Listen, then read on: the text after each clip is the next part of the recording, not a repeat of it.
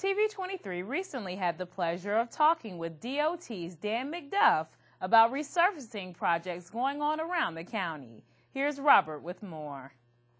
Thanks, Tiffany. You know, as a Cobb County resident, we always see our roads. We're always traveling around the county. Well, we got a guy who's an expert with us on set now, Deputy Director Dan McDuff from Cobb DOT.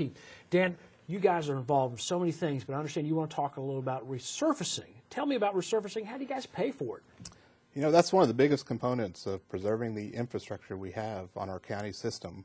And we have so many infrastructure pieces to preserve: sidewalks, striping, signage, the signal systems we have. But roads are the biggest piece that we have to continually upgrade and improve to make sure it's in good condition. Well, you know, as a longtime Cobb County resident, I've seen the county grow a lot since 1968. Tell me, how many roads do we have? How many miles are you guys responsible for? And do you guys have to do all that work yourselves? That's right. Right now, we have 2,400 miles of roads that we're responsible for maintaining.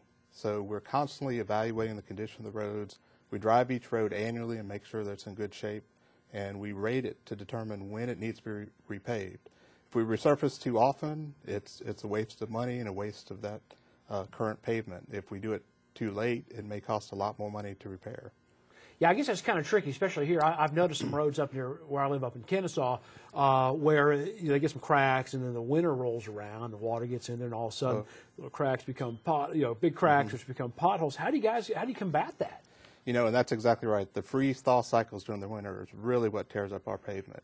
When that first top coat gets infiltrated with water, that starts tearing apart our pavement. So, you know, that's unfortunate. We have potholes, and there's some roads who haven't been paved for that long. That's just going to happen.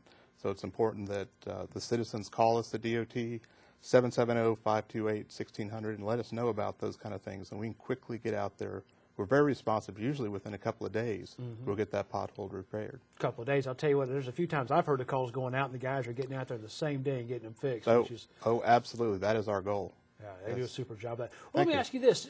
You know, we're under a 1% sales tax program right now, special local option sales taxes. So there's some money coming into DOT and parks and public safety to pay for stuff. Is that the kind of money you use for resurfacing? That is right now, it's our entire source of revenue for resurfacing. The only exception is we get about $3 million a year from GDOT as part of our gas tax dollars.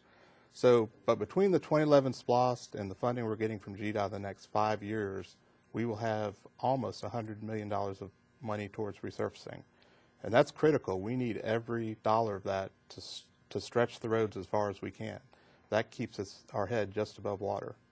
You know, when I think of resurfacing, does that mean, are you coming in, let's say in my neighborhood, I've got a street that's been down for, 10 years, and y'all just going to come in and throw a couple inches of asphalt back on top of that, or what's the process? That's a pretty, it's a good process. We've worked it out over time, and the biggest part is we maintain access throughout the whole thing for the citizens, because you can't close a neighborhood road down for a day or two.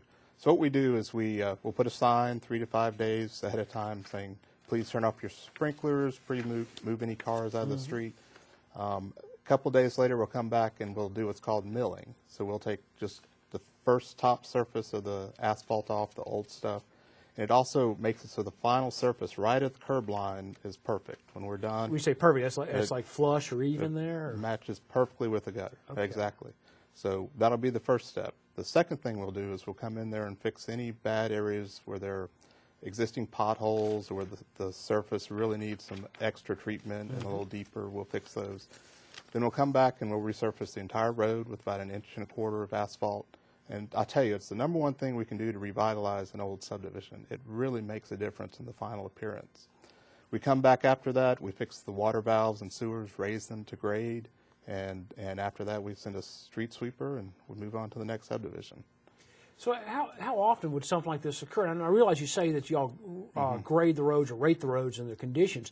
Let's say you take a neighborhood in East Cobb that was built in 1970. They've probably been resurfaced a couple of times already, haven't they? That's true.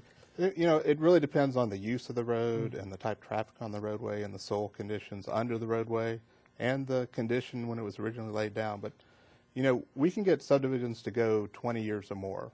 That's not quite the same on arterials where they have the heavy use that we do, but we can go 15 to 20 years with a subdivision.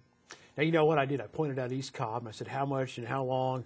Now, do you guys break the resurfacing money up? Are the projects the same in districts or around the county? How do you decide who and where and how to spend that money?